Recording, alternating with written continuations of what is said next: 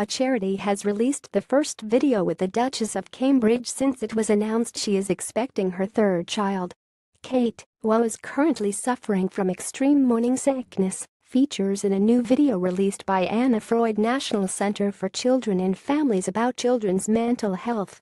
The Duchess introduces an animated film which explains how to talk about feelings, a new campaign titled You're Never Too Young to Talk Mental Health, which aims to give parents and teachers free resources to support children learning about their mental health. The campaign features an animated film co-produced by children teachers and includes an introduction by the Duchess, patron of at AFNCCF.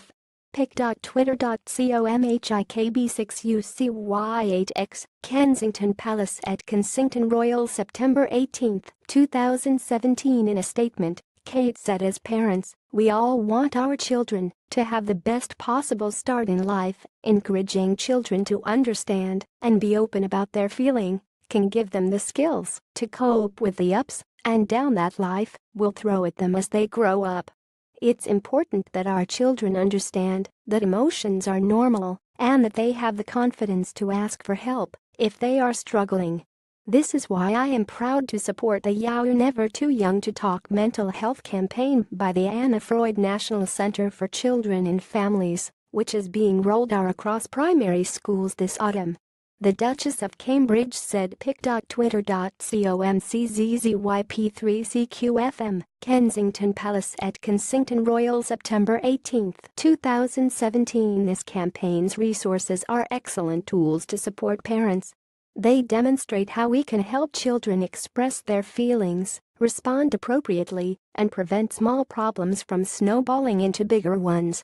The materials will be sent to every primary school in England, which includes assembly and lesson plans to enable them to use the animation in school for World Mental Health Day.